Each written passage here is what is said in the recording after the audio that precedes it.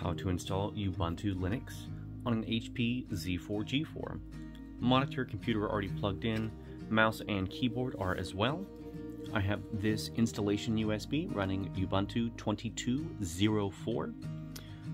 I find that running just behind the current release of Linux tends to be the most stable, unless you're running Debian, which is always going to be the most stable because there's literally nothing extra in it. So you're going to insert into a USB port.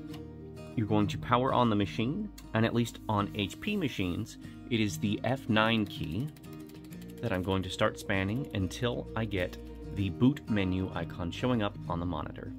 And here we have boot menu down there in the corner. So then we'll wait for the next screen to come up. All right. Then I'm going to move this a little bit closer so you can see there are a bunch of options here. But I am going to be selecting this USB disk 2.0. There are a bunch of different options here for Pixie booting and for going off the standard drive already in there. We are just going to select the USB key by hitting enter.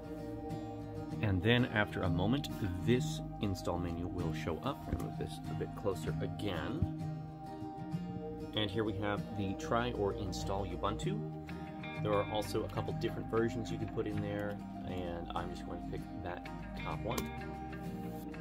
Now we will see the HP standard logo with Ubuntu now, which tells us that it is starting the installation. Alright, and then we will get to this startup menu. I'm going to select English. Here you could hit try Ubuntu, which would then run the entire system in RAM until you turn off the machine, but I'm going to install Ubuntu. I'm going to select English, continue. Then I'm going to do the normal installation. You could do a minimal one.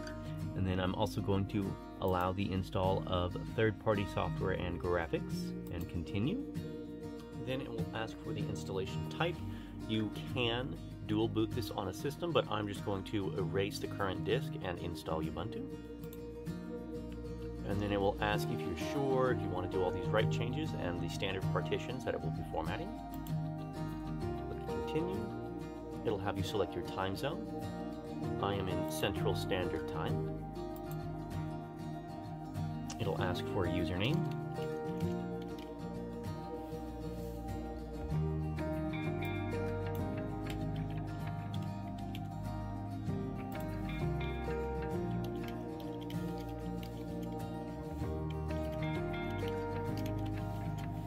It'll have you put in password.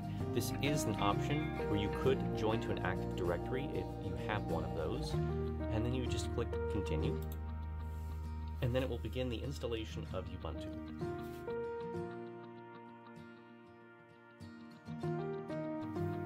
And then you will get to this screen where it will ask you to restart now.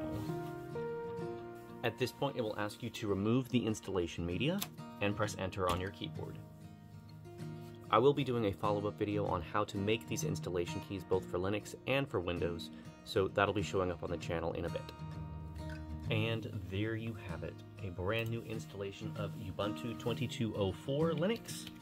And there we go, Linux as installed. I just need to connect this to network and pull down the software I'm going to use on this. This is actually going to be my recording PC for when I play Starfield here in the next couple days.